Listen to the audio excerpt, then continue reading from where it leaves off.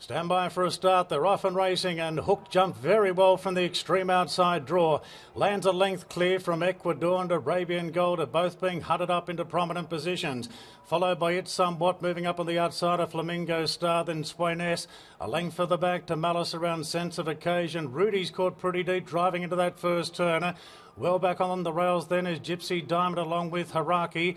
Then came Kiramosa and a good margin back in the field to Lucia Valentina. And the Melbourne Cup winner Protectionist will settle last after the great start. Hooked on the bridle leads from Arabian Gold, Swiness.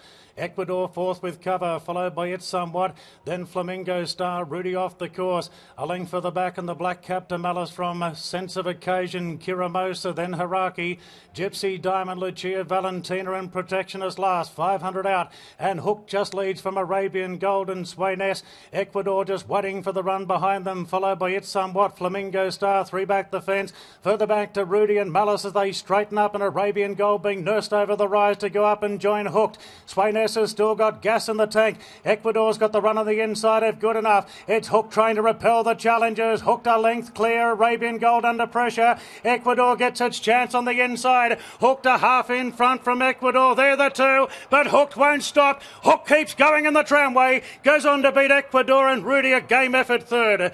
Followed by Arabian Gold, Lucia Valentina with an eye-catching run. Then Kiramosa, Gypsy Diamond on the fence. Further back to It Somewhat, Haraki, Sense of Occasion, Swainess. Flamingo Star from Protectionist and Malice was the last one in.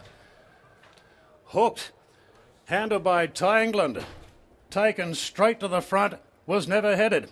So shades of Complacent taking out the Chelmsford leading all the way. Ditto for Hooked. Ecuador had every chance to bridge the gap having cover today.